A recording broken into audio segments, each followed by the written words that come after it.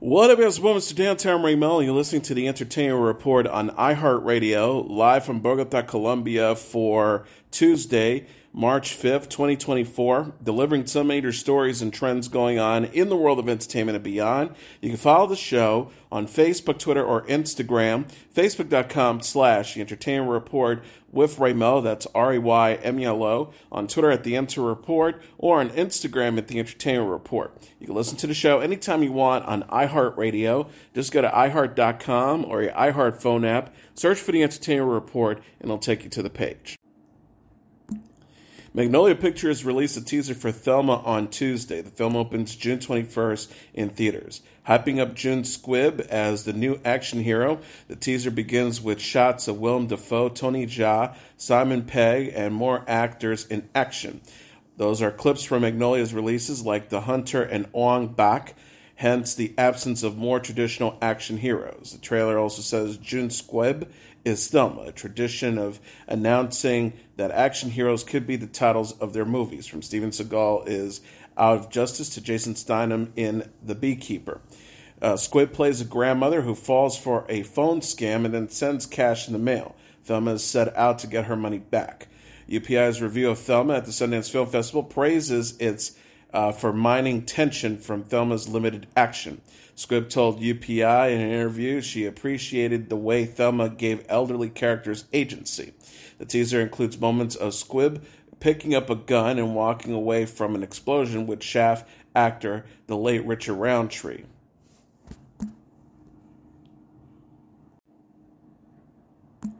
Disney Plus released the teaser of Descendants, The Rise of Red, Tuesday. The fourth film in the franchise premieres this summer. Uma, played by China Anne McClain, returns as the principal of Auradon Prep. The new principal decides to invite descendants from other kingdoms to attend the school. Uma personally invites Red, the daughter of the Queen of Hearts, played by Rita Ora, from Wonderland. Singer, songwriter, actor Kylie Cantrell will play Red. The Descendants films makes the children of Disney villains the heroes of their own movies. Dove Cameron plays Mal, Magnificent's daughter. Uma was the daughter of Ursula, introduced in Descendants 2. The late Cameron Boyce played Carlos, the son of Cruella de Vil. McClain said in a statement, "I was apprehensive to revisit the Descendants world at first because losing Cam was the first heartbreak I've ever experienced. Once I saw how excited the new generation of kids were, it reminded me of myself when we created the original films." In the new film, Red teams up with Cinderella's daughter, Chloe, played by Malaya Baker. Brandy Norwood plays Cinderella, a role she played as a teenager in a 1997 TV movie. Magnolia Network announced Tuesday the new series Fixer Upper, The Lakehouse, will premiere June 2nd. The latest in Chip and Joanna Gaines' series will air on Magnolia Network and HDTV and stream on Max and Discovery Plus. The Lakehouse is the latest home the Gaines will renovate in Waco, Texas. Their first renovation in the late Waco neighborhood, the Gaines plan to flip the mid-century modern Lakehouse when completed. A teaser shows Joanna arriving at the home looking for Chip. She finds Chip in the lake floating in an inner tube. The Fixer Upper premiered in 2014 on HDTV. Since it ended in 2018, the Gaines launched Magnolia in 2021. Chip and Joanna Gaines said in a statement, "Though a lot has changed and evolved in the decades between then and now, our love for home is still at the heart of everything we do. We feel honored that we get to continue pouring into the stories of these homes across Waco." The Lake House will be 6 episodes and premiere 2 per week in June.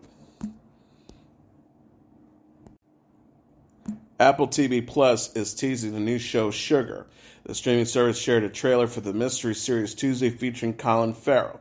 Sugar is created and executive produced by Mark Protostevich, who wrote I Am Legend and the Old Boy remake. Farrell, Audrey Shawn, and Simon Kinberg also serve as executive producers. Farrell plays John Sugar, an American private investigator on the heels of the mystery disappearance of Olivia Segal, beloved granddaughter of legendary Hollywood producer Jonathan Segal. An official synopsis reads, as Sugar tries to determine what happens to Olivia, he will also unearth Segal's family secrets, some very recent, others long buried. The trailer also hints that Sugar, played by Farrell, has secrets of his own. Kirby Howell-Baptiste, Amy Ryan, James Cromwell, Anna Gunn, Dennis Butakaris, Nate Caudry, Sydney Chandler, and Alex Hernandez also star.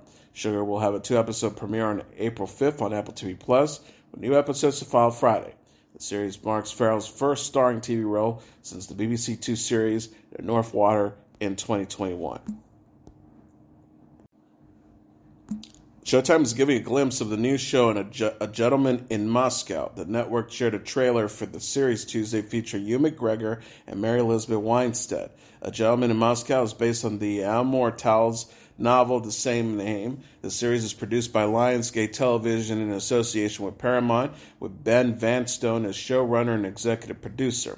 A Gentleman in Moscow takes place in the aftermath of the Russian Revolution. McGregor plays Count Alexander Rostov, who is banished by a Soviet tribune to an attic room in the opulent Hotel Metropole and threatened with death if he ever sets foot outside again.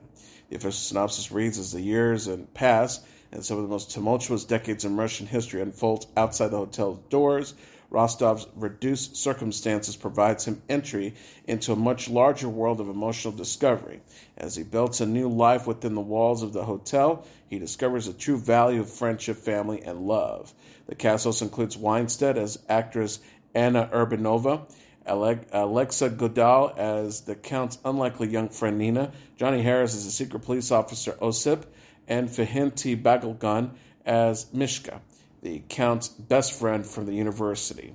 A Gentleman in Moscow premieres March 29th on streaming and demand on Paramount Plus subscribers with the Paramount Plus with Showtime plans before its on-air debut March 31st at 9 p.m. Eastern Standard Time on Paramount Plus with Showtime. McGregor and Winstead, who married in April 2022, previously collaborated on Fargo Season 3.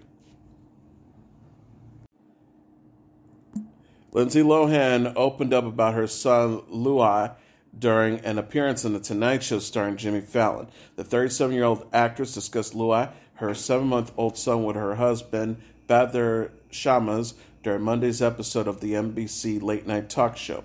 Lohan told Fallon that everything's great at home, adding that Louis is everything. She said, "He's like my world. You forget about what life was before you have the baby, and the baby makes sure of that."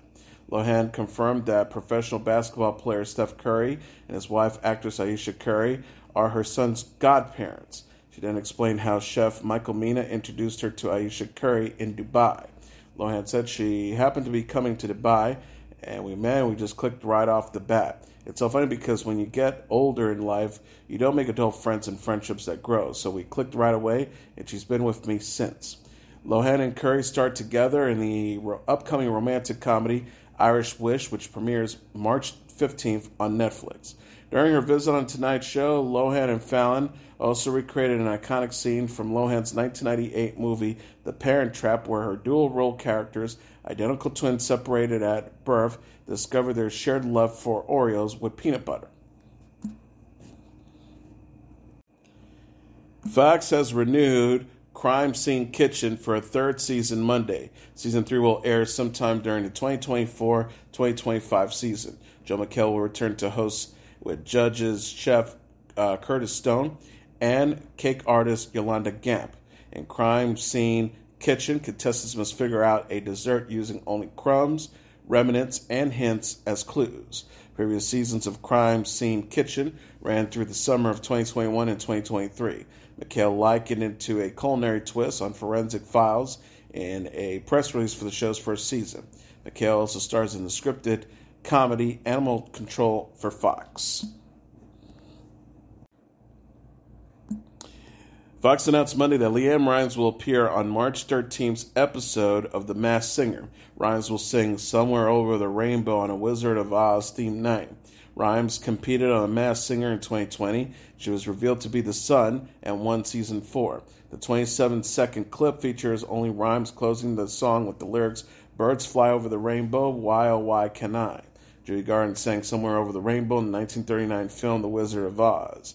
4 new celebrities will perform other songs from the film. Other theme nights this season includes Transformers, Billy Joel, girl groups, Queen, TV themes, shower anthems, and Soundtrack of My Life.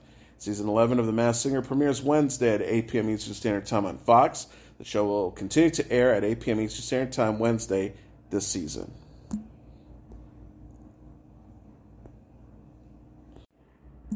The players of Major League Baseball The Show 24 will get the chance to use female hitters, fielders, and pitchers for the first time, the video game's creators announced on Tuesday.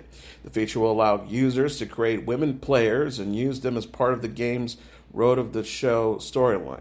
A preview for the game's shows several women wearing jerseys for Major League Baseball and All-Star teams playing in the game. Sony Interactive Entertainment says in a news release, this path will include all existing features of Road to the Show, with the addition of a unique-to-women storyline following a lifelong friendship as it develops in professional baseball. Major League Baseball The Show 24 will be available March 19th on PS5, PS4, Xbox Series XX, Xbox One, and Nintendo Switch. The list price range between $59.99 and $69.99, depending on the device. Molly Braley, the narrative designer for the game, said in the release, this feature is inspired by the many stories of women in baseball. Throughout history, women have been making waves in the sport. These include legends such as Toni Stone, who was one of the first women to ever play professional baseball, and has a new storyline for Major League Baseball The Show 24. Our team wants to create something where dreams become a reality, and we felt like adding this to the Road to the Show was the perfect opportunity that gave our players the options to experience this. Braley said game creators interviewed some of the most successful women in baseball when crafting the new game mode. They said this is a feature that goes beyond simply allowing players to create women ball players in the game. It is also meant to highlight the strength, tenacity, and resilience that is to take a break into the sport, but not shy away from the struggles that many have faced. The story of adversity and triumph, one that we started telling with Negro League storylines, is one that so many people can relate to, and reflecting this in a video game is something I care very deeply and very proud of. Brendan Hunt is a dad of two. The Ted Lasso co-creator and star welcomed his second child, son Archie Felix, with his fiancée Shannon Nelson on Friday. Hunt shared the news Monday on Instagram alongside photos of his baby boy. He and Nelson also have a 3-year-old son, Sean. He said, we're supposed to go to Cedars-Sinai today to have a baby. Instead, we got home today because our fourth family member felt like rolling up 3 days earlier. Say hello to Archibald Felix Nelson Hunt. Archie will do, born Friday, March 1st, coming in at 9 pounds. He's in perfect little health, and his weary hero of a mom at Snoop's Shan is recovering peacefully. He looks just like his brother, and not sure about hair color yet, though. He's met his bro and his grandmother, and he's even watched his first Arsenal game. He's beautiful and perfect, and we are in love. Actor Jaime Camille and actress Emma Hunton were among those to congratulate Hunt in the comments. Hunt and Nielsen got engaged in June 2023 and announced in September that they were expecting their second child. Hunt is best known for playing Coach Willis Beard on Ted Lasso, which ended in May after 3 seasons on Apple TV+. The Flash star Grant Gustin and his wife Ellie Thoma are expecting their second baby together. The couple announced the news on Instagram on Sunday with the caption shaping up to be an exciting year. Gustin and Thoma had their first child in 2021. Their daughter, Jupiter Grace, is now 2. In November, it was announced that Gustin will make his Broadway debut in Water for Elephants. The show will open on March 21st at the Imperial Theater, based on a novel of the same name by Sarah Guin. It was adapted as a film starring Reese Witherspoon and Robert Pattinson in 2011.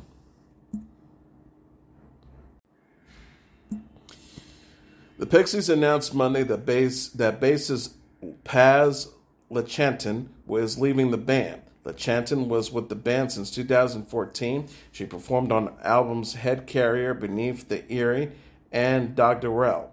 She will be concentrating on other projects. A post on the Pixies' Instagram said, we're grateful for Paz's many contributions and wish her all the very best going forward. Emma Richardson will join the band, which will include Black Francis, Joey Santiago, and Dave Lovering on bass, and make her worldwide debut Friday in Dublin during the Pixies' Bossa Nova Times Trompet de la Monde European Tour. Lechantin replaced Kim Shattuck known for her 1990s band, The Muffs. Shattuck was with the Pixies briefly in 2013 after longtime bassist Kim Deal left that year to concentrate on her band, The Breeders. Shattuck died in 2019 after a 2-year battle with ALS.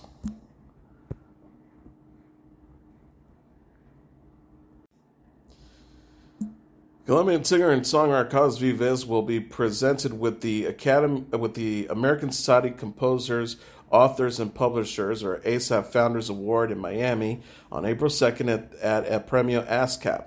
ASCAP presents the award every year to songwriters and composers who inspire their fellow musicians. Past ASCAP Founding Award recipients include Mark Anthony, Ruben Blades, Garth Brooks, Alan Jackson, Emmylou Harris, Billy Joel, Paul McCartney, and Carly Simon. Paul Williams, the ASCAP chairman of the board and president, said Carlos has led a new generation of Latin artists bringing Colombian music sounds to music fans around the world. Vives, who has 18 Latin Grammy Awards and 2 Grammy Awards and is in the Billboard Latin Music Award Hall of Fame, said he is thankful for the recognition. He says, "It is an honor to receive an award that celebrates my career and contributions. I'm looking forward to continuing to share the gift of music with new generations of songwriters and musicians." And finally, Foo Fighters' Dave Grohl and Only Murders in the Building star Martin Short joined the lineup for the 8th annual Love Rocks New York City event. The event, which benefits God's Loves We Deliver, will take place March 7th at the Beacon Theater in New York City. The concert will be live streamed. Previously announced performers include Hozier, the Black Keys, Tom Morello, formerly of Rage Against the Machine, Nile Rodgers, Trombone Shorty, and Josh Stone. Martin will be joining previously announced hosts Conan O'Brien, Tracy Morgan, and Jim Gaffigan. God Loves We Deliver provides meals for chronically ill New Yorkers. In 2023, St. Vincent, John Mayer Trio, James Taylor, Sheryl Crow, Pat Benatar, and Neil Girardo performed at the fundraising concert. And as your entertainment report for Tuesday, March 5th, 2024, I'm your host, Mr. Downtown Ray Melo. I'll be back tomorrow to deliver some major stories and trends going on in the world of entertainment and beyond. You can follow the show on Facebook, Twitter, or Instagram. Facebook.com/The Entertainment Report with Ray Melo. That's RAYMELO. On Twitter at The Enter Report, or on Instagram at The Entertainment Report. You can listen to this episode or any previous episodes of The Entertainment Report anytime you want on iHeartRadio. Just go to iHeart.com or your iHeart phone app. Search for The Entertainment Report, and it'll take you to the page. Good night, and God bless you all.